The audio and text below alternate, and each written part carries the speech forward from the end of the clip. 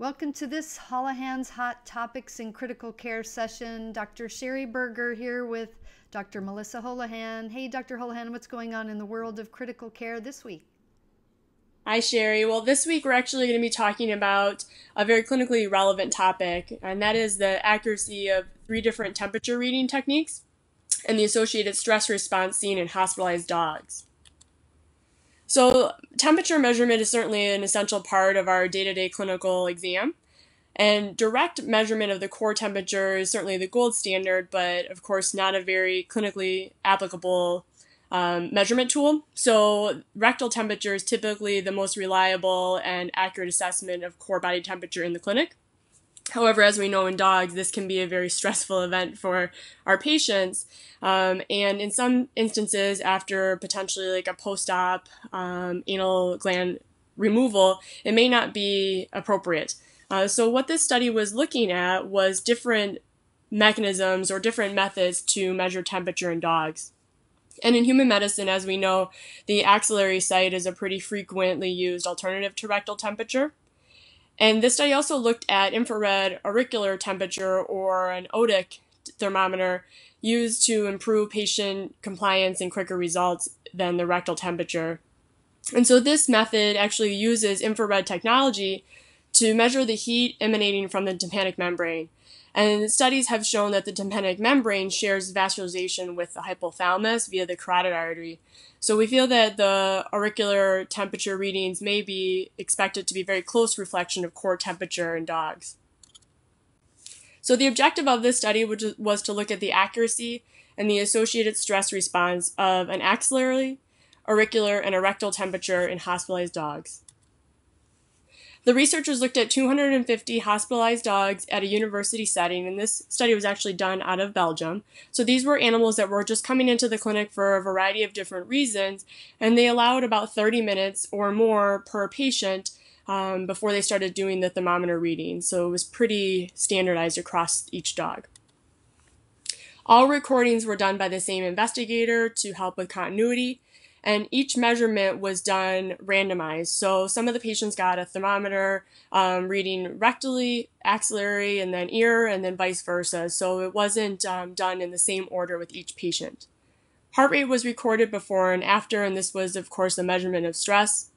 And then particular stress behaviors were recorded and graded on a level of 0 to the lowest and 4 to the highest.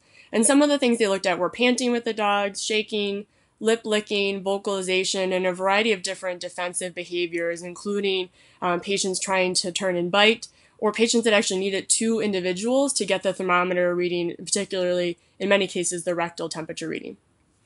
And then they looked at signalement, analgesic therapy, and length of hospital stay to see if there was any differences between the patients.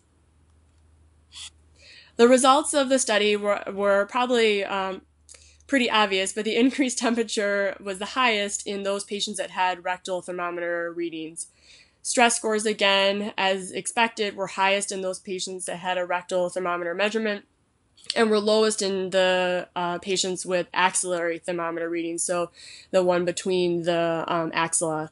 And the auricular or ear thermometer readings were in the middle of both parameters. So the mean values were pretty similar between the axillary and the auricular temperature readings. They're about 37 degrees Celsius, which is about 98.6 degrees Fahrenheit. And then the rectal temperature was approximately 1 degree higher at 38 degrees, which is about 100.4 degrees Fahrenheit. This study did find that the gender and coat length had a significant influence on the results of the temperature, but there was no direct effect between dehydration, body condition, analgesic, the age, reproductive status, and operator experience. And that was compared from the beginning patients in the study to the 249th, 250th dog. So this study concluded that the axillary and the auricular or ear thermometer was reliable and less stressful alternatives to the estimate rectal temperature in dogs. However, they did go on to note that further studies are needed. There were not a lot of patients in this study that had high temperatures. Many of the patients had a normal to low temperature. So until they can make a direct recommendation, they need to look at a larger subset of patients, particularly those with high temperatures.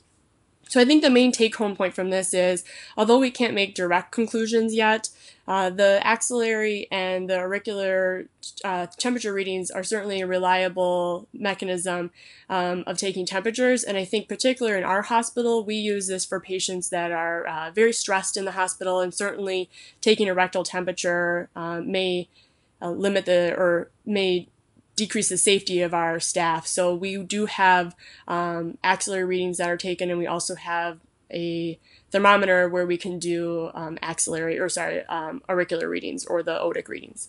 So that's all this week on Holohan's Hot Topics.